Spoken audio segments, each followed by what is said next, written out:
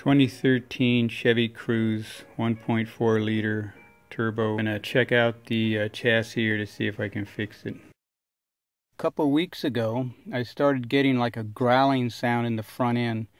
You know, sounds like a wheel bearing. I could not tell which side it's coming from. So I will put a link to a video where another guy was able to record the sound that I'm hearing.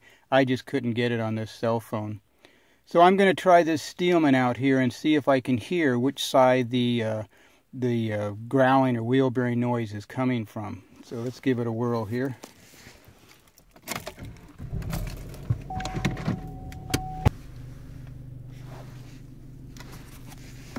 Now I've got channel 1 is hooked to a passenger side wheel.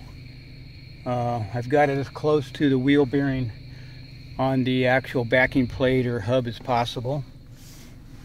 And then channel 4 is on the driver's side. See if I can get it over here. So one is on the passenger side. You can actually start to hear it a little there. It's got to get up around 30 or 40 before you actually it gets really loud.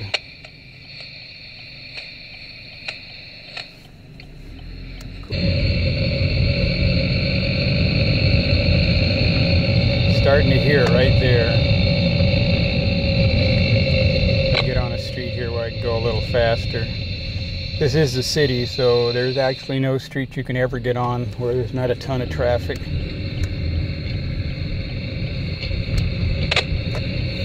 Alright. Get up to 40. Okay, you can hear it now. It's that sound. Watch when I slow down. I'll turn around, we'll listen to 4. 4 is on the driver's side. Hopefully I won't knock these sensors off. Here, let's wait for all the cars to go by.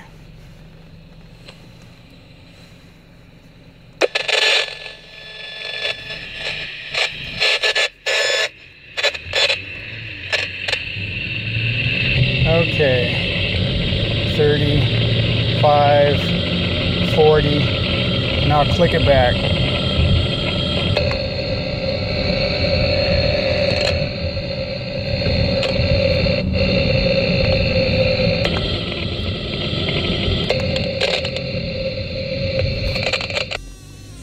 Okay, 1 is on the passenger side. I'm at 20,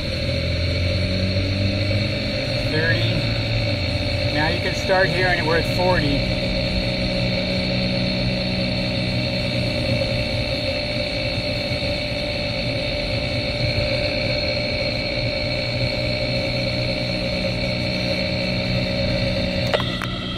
Now we're on, that's on the driver's side, same speed, 40. Passenger side. You can hear a little better there.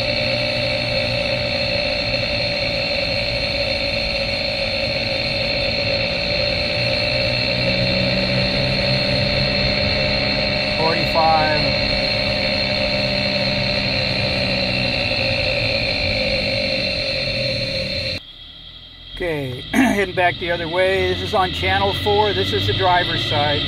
I'm at 20, 30, 35, 40. No noise. Now I'm on the passenger side, channel 1. Hopefully you can hear that.